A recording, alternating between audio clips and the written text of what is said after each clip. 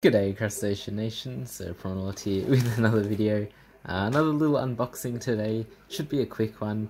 I know exactly what I've got here. We have a pump for my latest tank that I said I was going to receive pretty soon, and a special little shirt. So I'll go ahead and open up both of these bad boys right away, and we'll get a good look at them. And today we're using the trusty yellow scissors to open up these packages. So just gonna cut in like that, too easy. Let's have a look-see. So as you can tell, this air pump is from Aqua 1. It goes with the tank that I have. Long story short, I had this pump once before that came with the tank. I accidentally broke it, and I then got a replacement of a lower caliber, I guess, so I could have my better in there, and we now have the original one back again. So I'm going to give it a test in my latest tank. We will have a look and see how it goes. It's a pretty solid little pump, I know that for sure, but I sort of want to test it and see if it's worthy, and just sort of see if it's going to create the kind of flow that I want. So we'll go ahead and test that out in a second. And something that I've been waiting for quite a while. Whether I make more of these, I'm not too sure, but I'm very keen to show it off. So here it is. As you can tell, it is a piece of clothing, and it's got a little friend of ours on it. Here he is. How cool is that?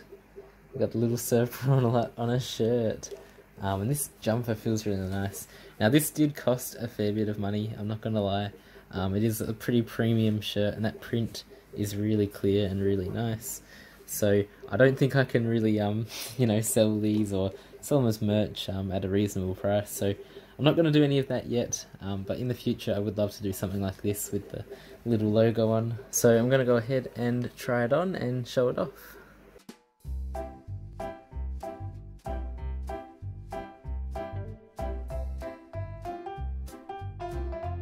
So this is the tank that we're going to be putting this pump into. We'll just go ahead and grab it out. It comes with a little bit of air hose for putting bubbles into the water. I have most of these little parts it comes with. I'm hoping that I'll have enough little bits. So there it is, pretty chunky boy.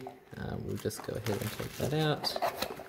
Have some instructions and a few other little bits and bobs. So it comes with all these little attachments and things. I have heaps of these, and I like to sort of puzzle together something that will work. I did start off with a spray bar in here, but I did convert it over to a different pump, and the spray bar didn't fit on anymore. So hopefully we can get a spray bar onto this one.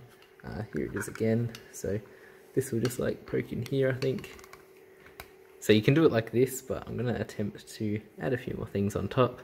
They've also made these little tubes slightly clear now. They used to be like fully PVC sort of black, so it's kind of cool that it's sort of clear.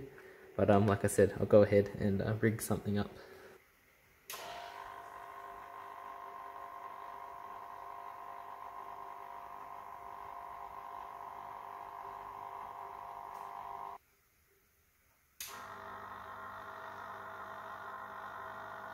I was working on the big pump here. As you can see, this is the new one.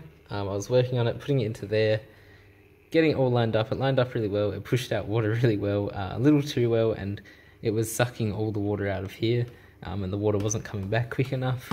So that was a bit of a worry. It was also rattling and making like churny noises. I checked multiple times, there was no air in there. I don't know what was going on with it, but it didn't sound good. It was, yeah, just rattling really loudly. Like this one is pretty much silent. So this is the one that I had in before. I'm going to stick with this one, I think, and just use this little spray bar that shoots the water out pretty nicely. I was just hoping to have a little bit more oomph in it, but I guess that's not going to happen with this one today. I may get a refund on this. If not, I'll just keep it around as sort of a spare, but it does seem like it was already a little broken and rough. Like this seems a bit loose. The bottom here makes like a little clicky noise all the time. And this may be nitpicking, but just back here near the propeller, there's almost little holes and stuff in the actual plastic. So whether that was causing it, maybe water was going through there and throwing off the propellers or something like that.